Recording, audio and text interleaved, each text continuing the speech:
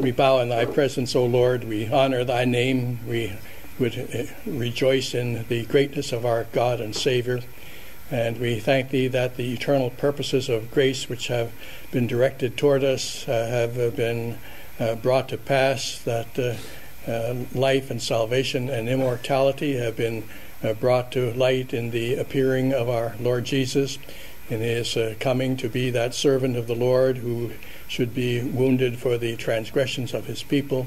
We thank thee then that our sins have been satisfied. The punishment that was due to them has been fully executed in the death of our Lord, who gave himself up for us, who loved us and came to be our Savior.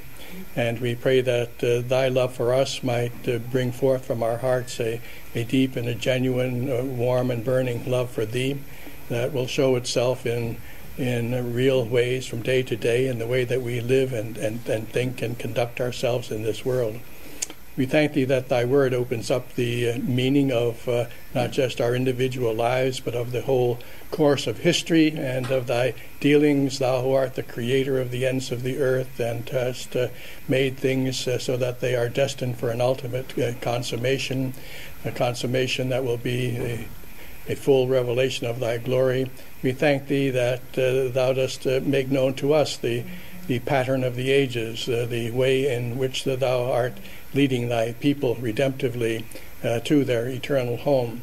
May we study the Scriptures and be given wisdom of thee by thy Spirit to understand, so that we may know the nature of the times in which we live, so that we might conduct ourselves as leaders of thy people with wisdom and in a way that will be able to encourage them and comfort them in the way. For, O Lord, we see that this present existence is one in which the church must exercise patience before thee, enduring a hardship in the name of Christ in the midst of a world which is informed by the spirit of an antichrist. And so we lift up before thee the cause of the Lord Jesus and his church. Be thou the defense and the strength and the rock of thy people. And through thy church we pray thee fulfill thy purposes of evangelizing the nations of the world and bringing to faith the elect from every kindred and tribe and people. So instruct us out of the words of prophecy that we shall be engaged with in these hours together. Teach us of the way in which we should walk as the people of God, serving thee in this present time. We pray through Christ our Lord. Amen.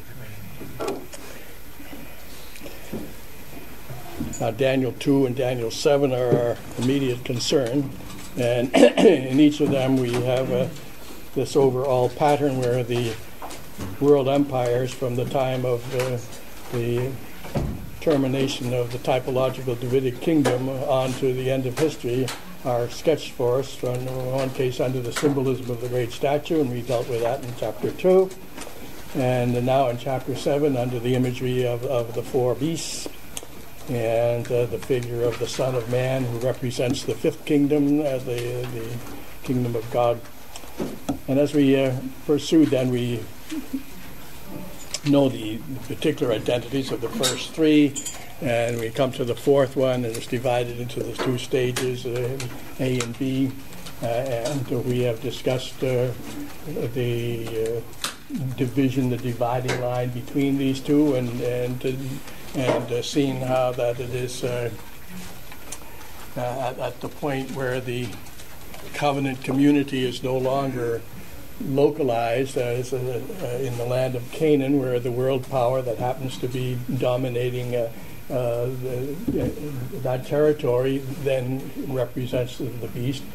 But when you come to the new covenant, that's no longer the case. The people of God are dispersed all over the world, and by the same token then, what is represented and symbolized by the beast has to take on those same universal proportions. And so in chapter 2, the feet of iron and clay represented that new stage. And then we were noticing how in chapter 7, it's the little horn that comes up in the midst of the other 10 horns on the head of the fourth beast. It's that little horn that represents this stage, and as over against views such as, for example, E.J. Young, that would identify the little horn just with the final crisis. At the end of the church age, we were taking the position here that little horn represents that whole development from that dividing from 4A to 4B in the history of the beast.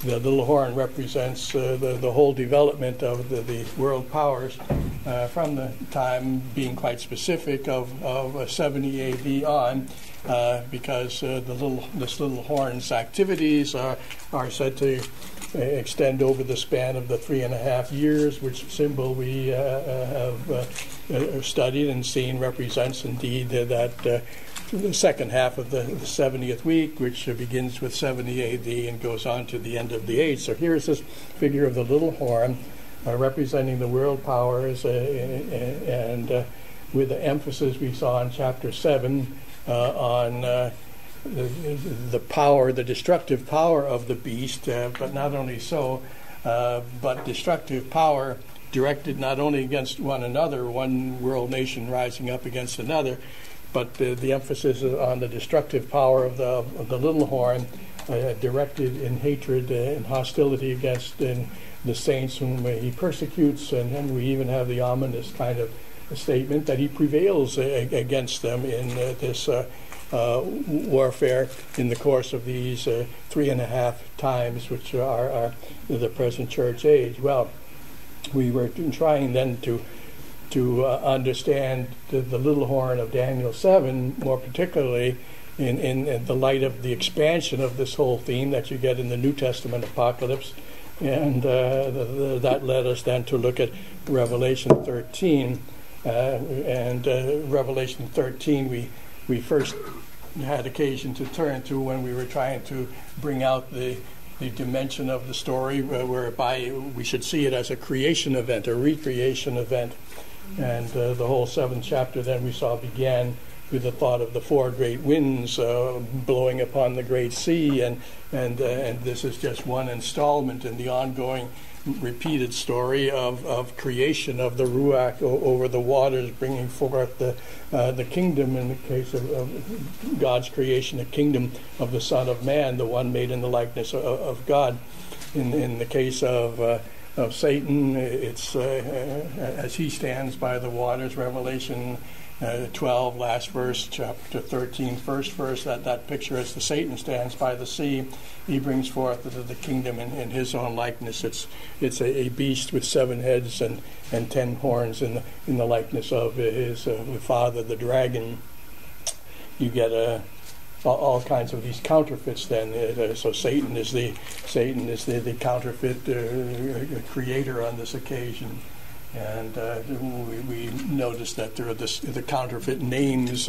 The real creator is the one who is and who was and who is to come. And here we were noticing in chapter 17, especially Revelation, the language that Satan is the one who was and who is not, and who is to come, but then to go to perdition. And so there's enough of similarity to see that there's a counterfeiting of God's name, and yet, of course, the great differences are there as well. And well, there are other ways. So that whole thought of the counter deity, the whole pattern of it might be developed. I just suggest this as a possibility. That the dragon himself, in vis-a-vis the Trinity, might be compared to the Father, and the beast that is made in the likeness of the dragon would be the equivalent of the Son, and that's the beast from the sea, and then the beast from the land of the false prophet who witnesses to the beast could be compared to the third person of the Trinity, and then the image that they set up that everyone should worship, sort of a repetition of the Daniel 3 type of thing, where Nebuchadnezzar sets up the image. Well, Revelation 13, they set up the image, and that image then could correspond in the original pattern of creation to man. So the Father, the Son, and the Spirit, and man in the image of God. That whole pattern is repeated there.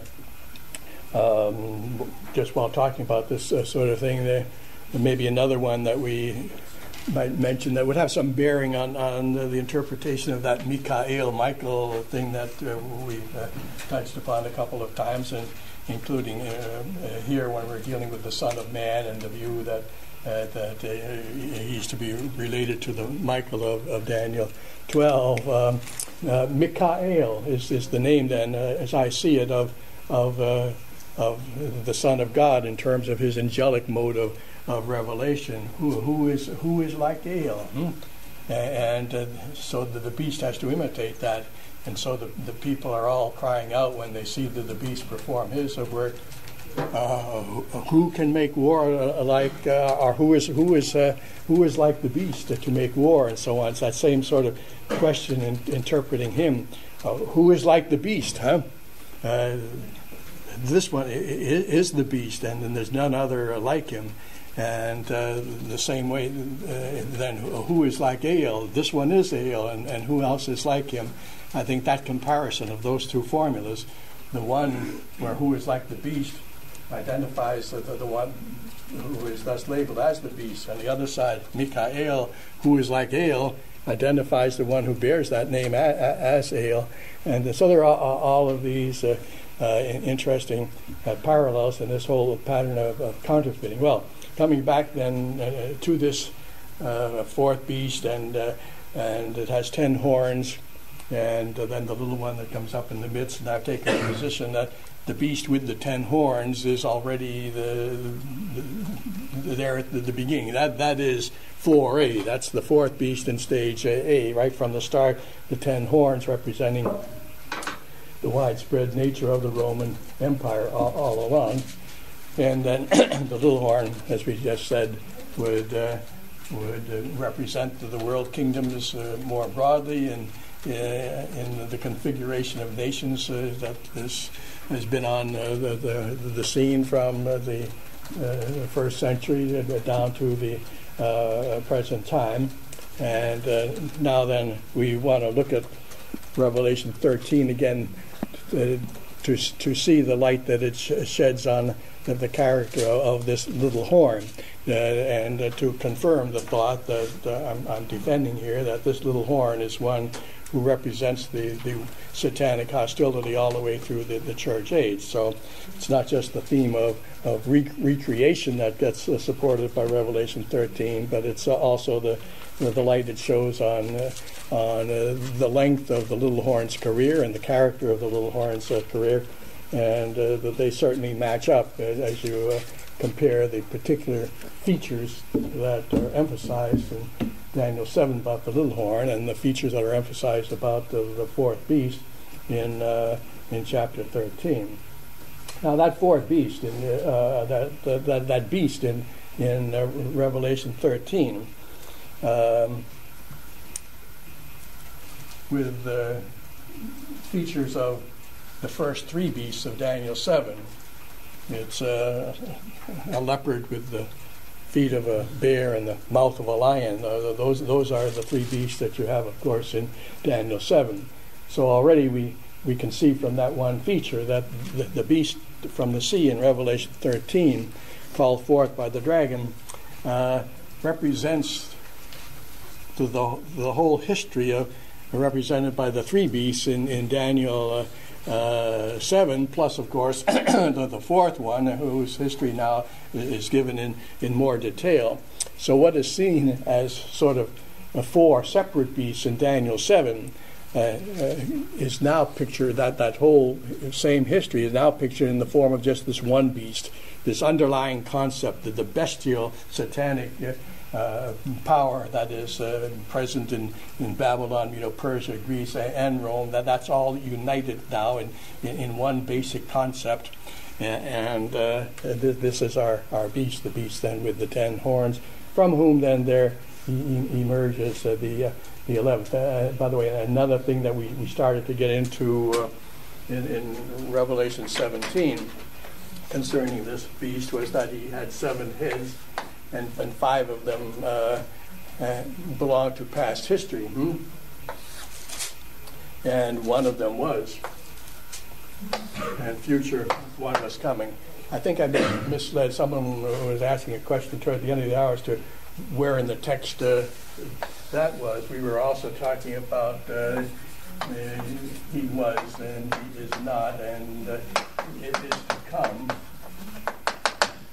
And that, of course, is in Revelation 17. And I think I said that if you were looking for this other business of the 5 heads and the 6th and the 7th, that was in in Revelation 13. No, that also is there in Revelation 17 if you're looking for these particular details. But the fact now that this beast has these 7 heads and 5 of them represent past history, well, that past history equals, I would say, the 4 beasts of Daniel 7, now represented in terms of these 5 heads and the 6th one, and then the one that must yet come, and somehow this underlying satanic bestial power itself that comes to expression in these particular ways is an 8th one, and of the 7, sort of, we suggested almost the thought of something of a satanic, if not incarnation, sort of a total possession that takes place when we come to the antichrist stage. Now, on our understanding of it, then the little horn of Daniel 7 then represents more particularly the beast in the stage represented by these particular heads, not what has already gone by, but from this point on. But back in chapter 17, this particular point of division, I say 17, I meant in chapter 13. In Revelation 13, we read about one of the heads of the beast had received a fatal wound, and yet had survived. And everyone therefore wondered at the beast who had received the fatal wound, and yet he survives. And I would suggest then that concept of the delivering of the fatal wound, from which nevertheless somehow the satanic enterprise continues, should be understood in terms of the effects of our Lord's victory in his first coming. What elsewhere is described, for example, in chapter 12, as the victory of Michael and his angels over Satan and his angels that resulted in Satan being cast out of heaven. That was it would seem like the fatal wound, and might have been the end of the story, but yet he survives. And so I think if we want to identify one of the 7 heads as the one that received the fatal wound and yet is continuing, it would have to be that 6th one.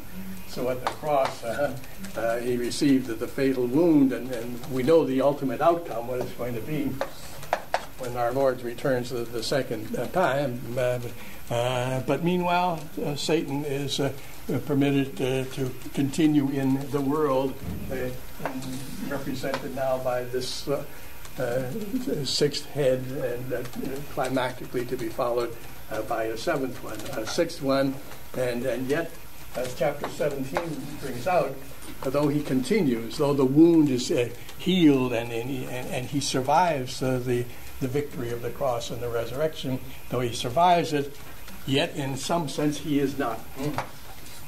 He isn't what he used to be anymore. He's thrown out of heaven. Until that point, all through the history of the first 5 heads, he was the deceiver of the world. He was the deceiver of the nations. Where was the people of God at this time? Well, there it is, that tiny little enclave over there in Palestine, and all of the rest of the world lies caught in the coils of the great dragon, and under his deception in the darkness of ignorance and unbelief, and the light of the gospel is restricted up until Messianic times to the confines of the community of Israel, and that's no longer true now. The victory has been won. The fatal blow has been delivered, and though Satan continues, he is not what he used to be. He is not what he characteristically has been in the past, the deceiver of the nations, and yet he is to come, and he is to come up from the abyss, tying in Revelation 20 into the story, the background is the same. He was not bound until Christ came, and then the stronger one comes and binds the strong man and proceeds to take the spoils of his house and his captives and set them free, and so the gospel penetrates the nations of the world, and those who have been captive to Satan are set free, as demonstrated already in Jesus' deliverance of the demon-possessed and so on when he was with us. And so now he is not. Now he is bound is the equivalent of that. So Revelation 20 equals Revelation 17 in terms of this matchup between Satan is not and he is bound. And yet, as we know from this context, although he is not, in some ways he is. And likewise, of course, we know that although he is bound, he is still the roaring lion who is going around and very active, persecuting the saints at this time. And just as the beast in chapter 17 of Revelation, 17 here, is to come to a new stage where he comes up from the abyss. Back in chapter 11 of the book of Revelation, where the church, the history of the church is being set forth in terms of the image of the two prophet figures, and where during our 3.5 times they are empowered to fulfill the Great Commission. Satan can't stop them. He's bound. He can't stop these two witnesses from fulfilling their task.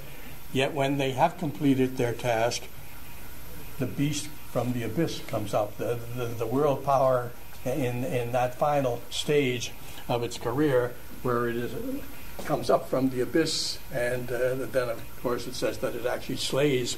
So where we come to that crisis that we're interested in seeing just what's the nature of that crisis, and we keep encountering it at various places. In that Revelation 11, it's the crisis where the two prophet figures are silenced in death.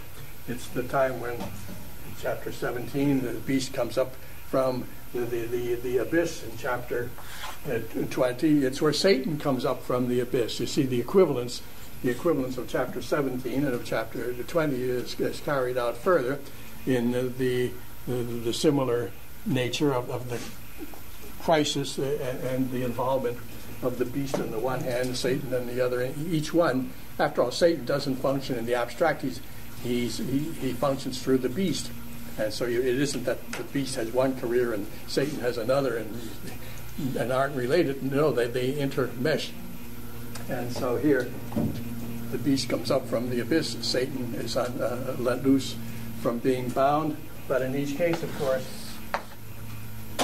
they enter the field of history and the role of the great destroyers of the church, just to precipitate the second coming of Christ. The decisive victory was there. The total execution of his judgment comes here, and so that the beast is destroyed, and of course Satan then is also destroyed. Both of them alike thrown into the lake of fire, and so that's the pattern that emerges, and it's into that pattern then that we have to fit our little horn of Daniel 7. Now, in terms of his the nature of his career, let's just see how things match up in Daniel 7, verses 8, 11, 20, and 25. We get the feature of this little horn as having he has eyes. He has eyes like a man, and he has a mouth, and the mouth is then one that is a blaspheming mouth. He blasphemes God, and an aspect of this blaspheming of God, of course, is that he takes to himself the claims of deity. And so he sets himself forth as God, and of course thereby blasphemes God, but also as a result of him setting himself forth as God, and because of the deceptive signs and wonders that he performs, and the role of the propaganda machine of the beast from the land, the second beast. As a result of that, many receive the mark of the beast and his image, and they worship the beast. So Daniel 7, the little horn has this blasphemous mouth. In Revelation 13, verses 5 and 6, the beast of chapter 13 is the one with the blasphemous mouth and the one who is worshipped. Then there's the matter of the warring against the saints. In Daniel 7, verse 25, as I said yesterday, you don't get this detail in the initial description of the beast and the little horn and so on, but you get it in the interpretation afterwards, that he directs his power against the saints.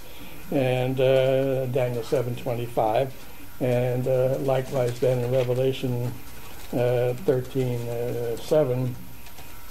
Well, why don't we start with the 5th verse, making the point we just did. The beast was given a mouth to utter proud words and blasphemies, and to exercise his authority for 42 months. He opened his mouth to blaspheme God and to slander his name and his dwelling place, and those who live in heaven. So that matches up with the little horn and his big mouth. And then verse 7 here in Revelation 13, this beast was given power to make war against the saints, and the NIV translates, and to conquer them. Other versions to prevail against them. And he's given authority over every tribe, people, language, and nation. Okay, we are once again here in this part of the description. It's taking us right to the climax of the history again, at that point where Satan is unbound and goes forth and once again becomes the deceiver of the world in a more general way, and that's intimated here. The detail we stressed of the 3.5 times, which serves to identify the two. In chapter 7, verse 25 again in Daniel, it says then that he prevails in his war against the saints for 3.5 times, and we just saw the same thing here in of the beast of Revelation 13, that he exercised this authority for the 42 months, which is, of course, in terms of months, the equivalent of 3.5 years. So at major point after major point, our little horn of Daniel 7 is to be equated with the beast of Revelation 13. And the destruction of them ultimately is similar too, by the way. Ultimately, this beast is destroyed in fire, just as in Daniel 7, the little horn, and for that matter, the beast from whose head he emerges, also destroyed by fire. So there should be no question about the equation then of little horn, Daniel 7, with this beast of Revelation 13, this beast that spans the whole history of the church, and one day will come to an antichrist crisis. But more specifically then, as we've said, it is the beast of Revelation 13 in those phases represented by heads 6 and 7 that would correspond to the little horn, because that's the period of the 3.5 years. Question next. I think you can the little horn is everything after 70 years. Yeah. It's that 3.5 times thing that I think is so useful for integrating the different passages that way.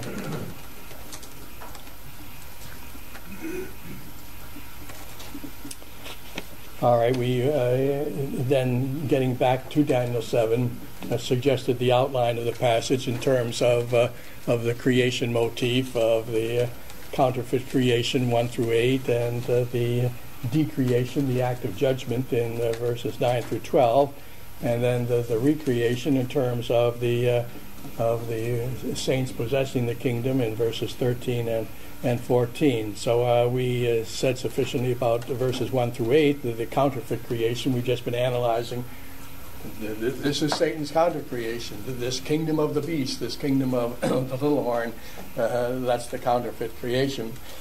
Now we come to the theme of the destruction of it, the decreation, which is prelude to recreation, because cleansing the temple, the function of holy war, and cleansing the land of Canaan of the Canaanite idolaters. That is the necessary prerequisite to the establishment of God's holy house and temple and kingdom. The land must be sanctified; it must be cleansed of that which is evil, and so there must be the judgment of the world power here. And this, of course, is our sort of our major thesis that we're developing in terms of analysis of the millennial views. Our main thesis is precisely this: that at the point of parousia, which ends the 3.5 year span of the present church age, the judgment takes place, and it's one that simultaneously marks the end of the world, so that it doesn't exist anymore, and the introduction of the eternal kingdom of God right at that point. And so our contention is that the kingdom of glory,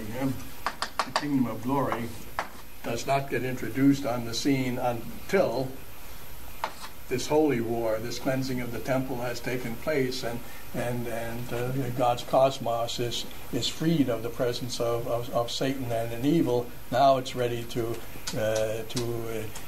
be the foundation of His holy house, His new Jerusalem. Now, that's the pattern that is clearly emerging again here in Daniel 7, as it was in Daniel 2, and it's the one, as we said, that can be accommodated successfully only by an amillennial view, because here at this consummation of history, this great white throne judgment, which ends the world here for the first time, the kingdom comes in glory, whereas both premillennialism and postmillennial views have the coming of the kingdom in glory before the consummation. And so this is what we are seeing again here at this point, and the decreation of the world is a bringing to a total end the presence of the satanic enterprise. Now, of course, it's a fascinating scene. It's the coming of the Ancient of Days.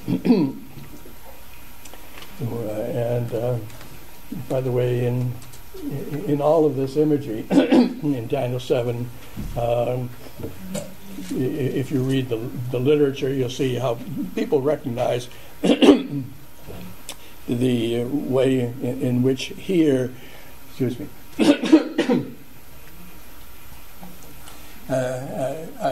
when we were talking about creation, we noticed, of course, that there were creation myths, and that the Bible, in representing God's role in creation, would make sort of a polemical use of the coloring and the details from the perversions of the original creation story, the perversions that you have in the myths, and the details, almost literal quotations at certain points of some of the language in the mythical literature will be found demythologized in the Bible, of course, to describe God's activity in the original creation. Well, the same thing is true here when the Bible comes to tell about recreation. That same mythical literature that you're familiar with from our previous discussion is is seen to have all kinds of parallels. So now, for example, the Ancient of Days. In the Ugaritic texts, they have the same imagery. It's the Ancient of Days. They're sitting there in the midst of the heavenly council. It's like Psalm 82, isn't it? Where God takes his stand in the midst of the council of God, in the midst of the other Elohim creatures.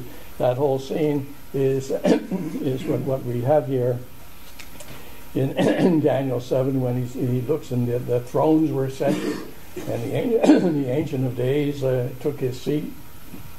His clothing is white as snow, the hair of his head white like wool, and so on. Well, in the Canaanite myths, they have their perverted form of it. And it isn't that the Bible has been taken over from the myth. The myth is a perversion of the genuine tradition that the Bible represents. But the scriptures then do make use of some of the details. Now, the equivalent of the Lord and the Canaanite myths would be the god El. And El is one who is described as the father of years. He's the Ancient of Days, that type of thing. So there are all kinds of interesting parallels all of the way through that you have to be aware of, and that you have to know how to deal with in terms of your understanding of the Scripture as the Word of God and how it does relate to all of these other things. You can't avoid it by saying that the parallels aren't there. They are there. And so you have to think through your whole structure of revelation and how it is integrated with these other things, which is, as I say, what we had to face when we dealt with creation. But here it is again when we deal with recreation. And so some would try to, draw the parallel further than that like El would be the equivalent of the God of the Lord, and Baal might be thought of then as the equivalent of the Son of Man, and all kinds of such parallels are dealt with, and then going on, of course, to the role of Baal as the one who conquers the chaos forces, the dragon forces, which would be the equivalent then of the Son of Man figure here, who presumably is the one who executes the judgment on the beast and the little horn, although Daniel 7 doesn't explicitly make that point, but we know from elsewhere that Christ is the dragon slayer. Obviously, that's the biblical representation. And so Baal is the one in the mythical perversion of this who does battle with Yam, the god of the sea, and Moth, the god of death, and who wins the victory over them. Although meanwhile he has to undergo death, he has to become a dying, rising god in order to complete his victory. Baal does, but ultimately he wins the victory, and then of course his house is built for him as the seat of his sovereignty. So that whole pattern that we find here in terms of the Lord Jesus Christ, the Son of Man figure, has its perverted mythological reflections, and I think that the reflections, perverted as they are useful because they show what is going on in some way here. And for example, at this point, although Daniel, as we say, 7 itself doesn't speak about the Son of Man as the one who inflicts the fiery death on the beast, that in the light of the whole pattern, biblical and extra-biblical, it's I think clear that we must see the Son of Man as the one who does fulfill that role. Well, here is the judgment scene, and it's the motif of judicial ordeal that we have seen so often in the flood episode, for example, where there are the rival claimants to the kingdom of God, and how do you settle the matter? You settle it by ordeal, and so you subject the world to, in that case, the liquid. It wasn't a river of fire; it was a river of water. It was the flood ordeal, and so God renders his judicial verdict. It's a court scene. Appeal is made to heaven. Heaven will settle this matter. From the midst of the divine council, the decree will go forth, and it will be a decree in favor of the saints of the Most High.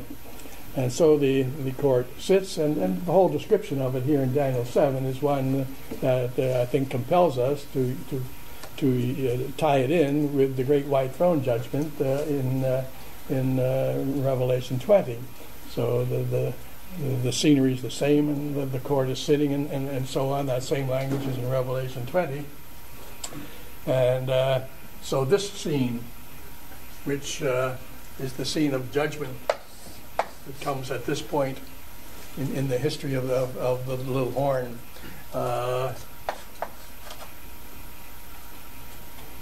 is to be equated then with the great white throne scene in Revelation 20. And that great white throne scene in Revelation 20 is something that follows 1,000 years. It is the end of the world. It follows 1,000 years. It marks the end of all of history. And so there too is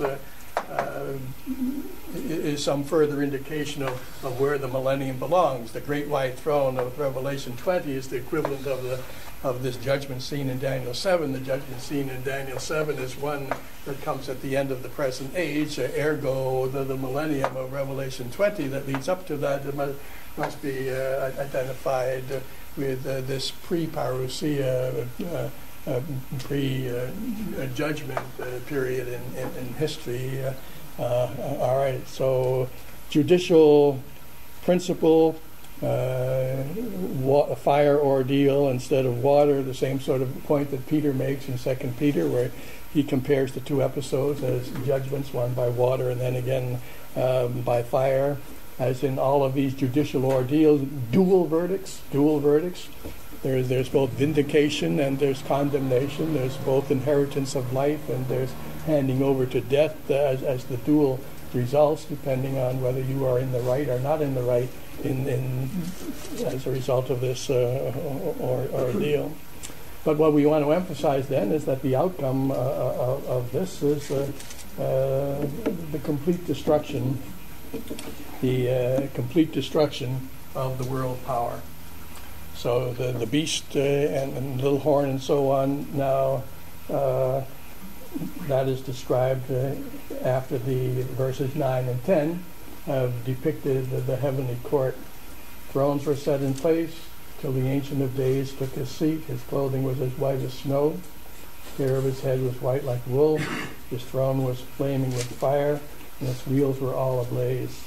A river of fire was flowing, coming out from before him. Thousands upon thousands attended him. There's your heavenly court, the retinue of the royal divine king. The court was seated, the books were opened, and of course that is the language that introduces the great white throne seen in Revelation 20. So that's the Antichrist episode. And at the end of the millennium, the great white throne are being brought together. And that, of course, is a major thing we want to do, is to show that that the Gog-Magog figure who is associated with the great white throne judgment at the end of the millennium in Revelation 20 is to be identified. And that Gog figure is to be identified with this little horn Antichrist figure who appears at the parousia, so that you get welded together what premillennialists would put asunder, the parousia and the Gog-Magog episode. There is no 1,000 years after the parousia event. That is the same episode as the Gog, who comes at the end of the millennium. Therefore, the millennium comes before the parousia. Well, I continue to watch now the timing of this judicial episode, the precise timing of it, as to be seen as the second coming of Christ, is indicated by the occasion. Daniel says, I continue to watch because of the boastful words the horn was speaking. So here's the little horn. For 3.5 times he's been speaking these boastful words and he's blaspheming against the Lord. And now we come to the climax of that. It's not the beginning of the church age, this scene. More conservative commentators, I think, debate back and forth. Should this be equated with the first coming of Christ or the second coming? I think the answer is plain. It's after the final antichrist crisis, after the little horn has been active for the whole 3.5 times. And Daniel's watching that, and he's concerned what's going to be the outcome. Well, I kept looking until the beast was slain and his body destroyed, and it was thrown into the blazing fire. And so there is the end of the Holy War. It has cleansed the temple. The world power does not exist anymore. It has come to an end. No beast, no little horn, no nothing. Well, what about the other beasts? And so parenthetically, we have a statement here in verse 12, and that's important to understand properly. There's a clear statement of what happens to the fourth beast with the little horn. He's just wiped out completely here by this act of judgment. What had happened to the other three? And now, I say so many things against the NIV here and there, and they deserve it here and there. But here's one where I think they're on the right track. And in two respects, and if you look at Daniel 7, verse 12, what the NIV fellows did with this was to make it parenthetical. That's good. And they also made it pluperfect. Parenthetical and pluperfect. Now, it has brought us right to the end of history with the destruction of the fourth and the last beast. Now, what about the first three beasts? Well, the other beasts had been pluperfect, each in their turn, had been stripped of their authority, but they were allowed to live for a period of time. Now, what's happening here is there's a contrast between the kind of judgment that the Lord is inflicting on Satan and his kingdom, and the kind of judgments that the first three kingdoms were inflicting on one another. Now, the Medo-Persians overcame the Babylonians, all right? But the Babylonians lived on as part of the Medo-Persian kingdom. And Greece and Alexander, they conquered the Medo-Persian kingdom, but the Medo-Persian kingdom then in turn continued and lived on in the larger Greek Empire. And then in turn Rome conquered Greece, but in the process absorbed Greece, and in that absorption Greece continued and were allowed to live for a period of time. So when amid the wars and the rumors of wars of the nations and fighting against nations, one nation overcomes another, that is not the ultimate end and elimination from the scene of history of the subordinate overcome power.